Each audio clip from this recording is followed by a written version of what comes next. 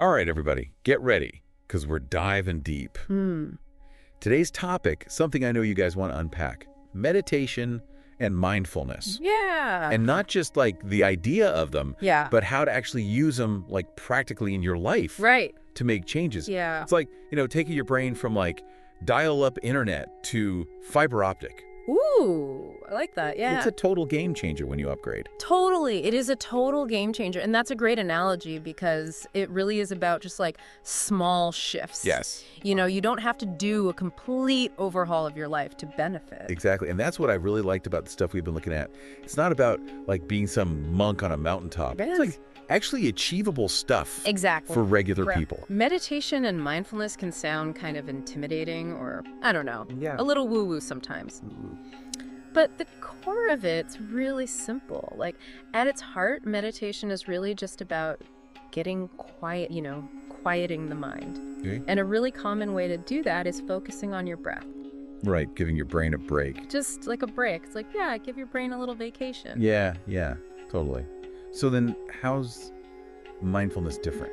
So mindfulness, you're taking that same kind of attention, but like bringing it to the present moment. Okay. Noticing your thoughts, your emotions, your body, what's happening right now. And not like judging yourself? Not judging it, no. Okay. Just noticing it, like, oh, there's that thought again. Interesting. Interesting. So it's not just about feeling peaceful all the time. Right. Because the research actually points to like real benefits. Oh, yeah. Big time. Less stress, enjoying things more, being kinder. I mean, that sounds pretty good to me. Yeah, sign me up for all of that. And it's really cool how it plays out, It's not just this, like, vague thing. Give me an example. I'm like, okay.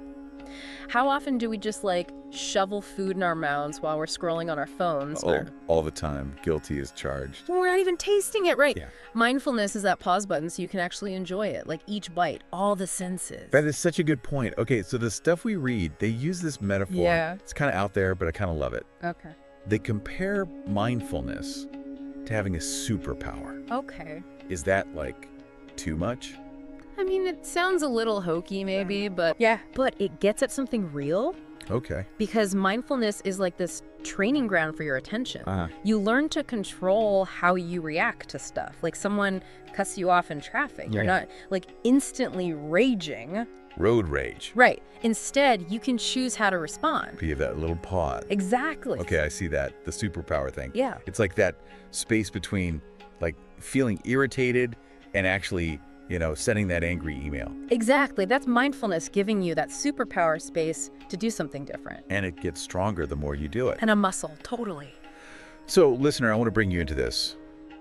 Where in your life could you use a little more of that, like, calm, focused energy? Where do you feel like you need it? Work, relationships, just generally feeling good? Yeah.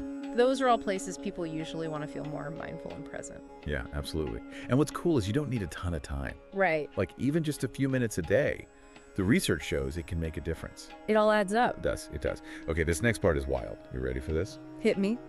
Meditation can literally, like, change your brain. Right. Neuroplasticity. It's amazing. It actually changes the physical structure over time. Which just shows you how powerful, like, focusing your mind in new ways can be. You can actually rewire your brain to be, like, calmer, happier, more resilient. Pretty wild, right? That is wild. And on that note, we are out of time for this deep dive. This was fun. It was fun. This is awesome. But listener, we want to leave you with something to think about. What small change can you make today to bring a little more mindfulness into your life? Think about it. We'll see you in the next deep dive.